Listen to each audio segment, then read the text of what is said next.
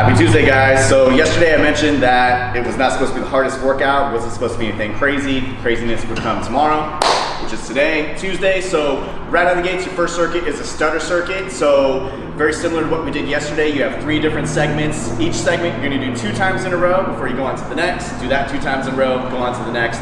You're gonna cycle through that whole circuit, 10 minutes, non-stop. You're gonna rest a couple minutes. After you rest 2 minutes, you're gonna pick back up wherever you left off.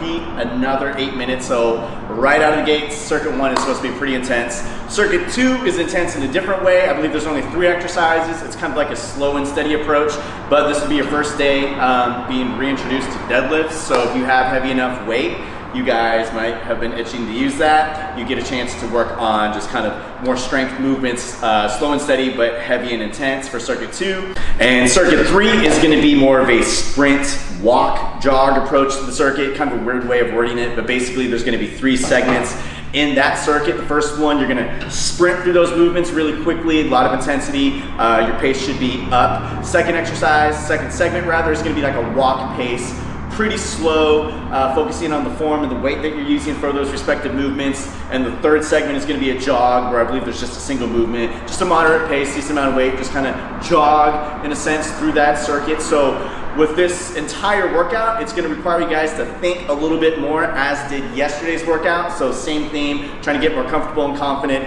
in your ability to execute the workout. So circuit 1,